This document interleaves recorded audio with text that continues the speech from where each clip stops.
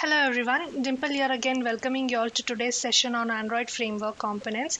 In my previous session, we were seeing the importance of event log messages in Android, where we saw different messages like what exactly is happening when the device is booting up, how to correlate that with the logs and the related to Power Manager and few Activity Manager commands. Today's session will solely be on based on Activity Manager.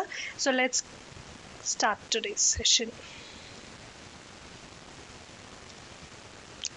So event logs, I already told how to collect event logs. We have to use this adb logcat -b events adb command in order to collect the event logs, and I have already shown you all in my previous session how these logs looks like.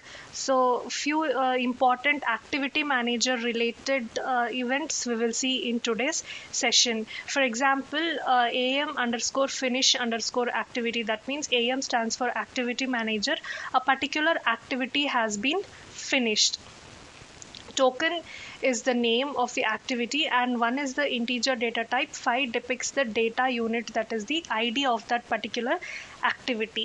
We for this finish, when this finish will be called, when this pause will be called, all this you will understand if you go through the Android activity lifecycle. As I already told, I have done videos on how this Android activity lifecycle flow goes. If you all go through that video and come back to this, then you all will understand better. Event logs will basically capture when an activity is finished, paused, started. All these things we will understand so that we can triage our issue very easily and debug our issue very confidently. That was about the finish activity. Let's move on to task to front. That means a task is brought to the front of the screen. I have already explained what is the task also in my one of the sessions. You all can go through and understand what is the task, what are the different types of tasks, and when exactly each task will be launched. So activity stack is called as a task, and when different apps are brought to the front, the different stacks are called out. So task to front means a task is being brought to the front of the screen. Am new intent, as the log message itself tells, an existing activity is given a new intent. A new intent is created. Am create task, that means I am creating a new task.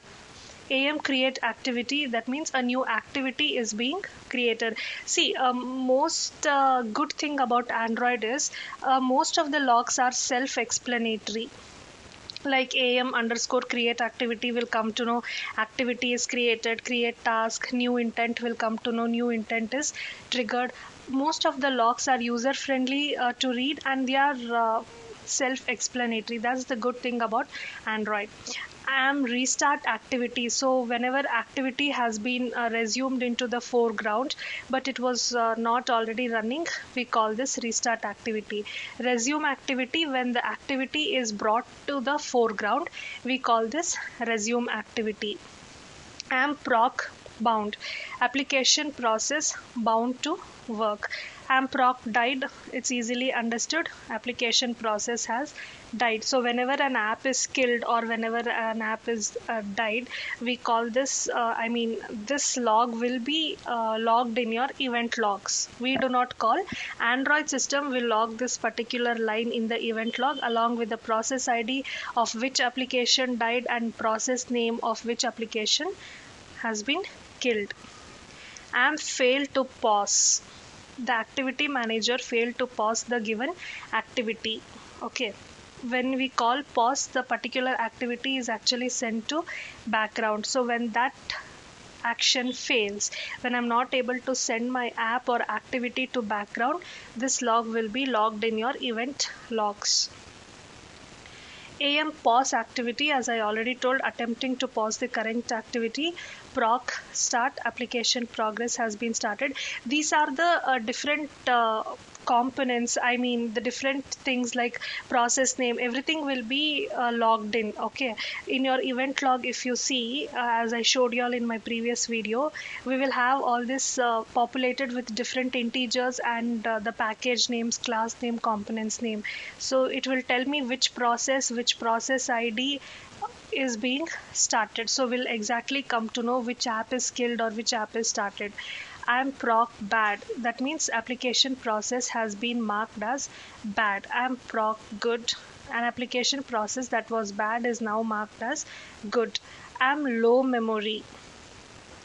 Okay, so low memory, whenever the device runs into low memory condition, this log is logged in the event log. So reporting to applications that memory is low. So when we have issues and we want to come to know why this issue is happening, is it because of the low memory in the device, that time this log message really helps a lot. So if we just search for this low memory, and if we find this low memory in the event logs, that means it's confirmed that our issue is happening due to low memory conditions of the device. And relaunch resume activity. Activity has been relaunched, it has been resumed, and now it is in foreground. Okay, that is the meaning of that. And task id is the application id, and component name the package name of the app. And kill for memory. So whenever there is less amount of memory in our device, but we have a critical application to be executed, that time when we kill a process to reclaim memory, this log will be logged in our event logs. And the out of memory score, all those things along with the process name will also be logged. And process crashed too much. So when a particular app or process has been crashed too many times, this message will be logged telling it is being cleared. Drop process. An unknown process is trying to attach to the activity manager. Service crashed too much. So here a process has been crashed too much. Here a service has been crashed too much and it is stopped. Any service, for example, system service, activity manager or package manager, Wi-Fi manager, any service, when it is crashing too many times, this log is outputted in your event log. So if we go through all this, we exactly come to know the reason for our issue, right? Suppose we write an application and that app is crashing multiple times, we get this AMP process crashed too much. So we are coming to know, okay, something wrong with the app I have written because it is crashing multiple times. And when we see this AM kill for low memory, we'll come to know, okay, some app is being killed, or the app which I wrote itself is being killed by my Android system to reclaim the memory. There is no memory in my device. We get an idea of what exactly is happening in our device.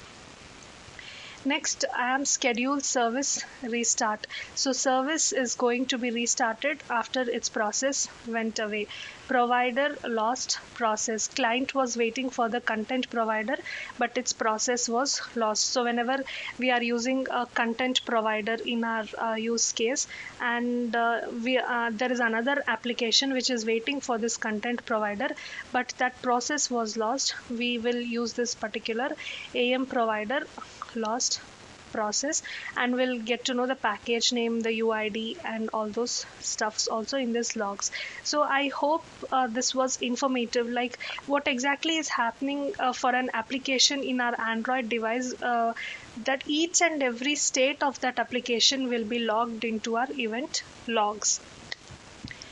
Thanks everyone for watching. I hope this was informative and helpful, and you all understood the importance of event logs in Android when it comes to triaging or debugging a particular issue. I'll see you all soon in my next session with another new topic. Until then, everyone, take care. Bye bye.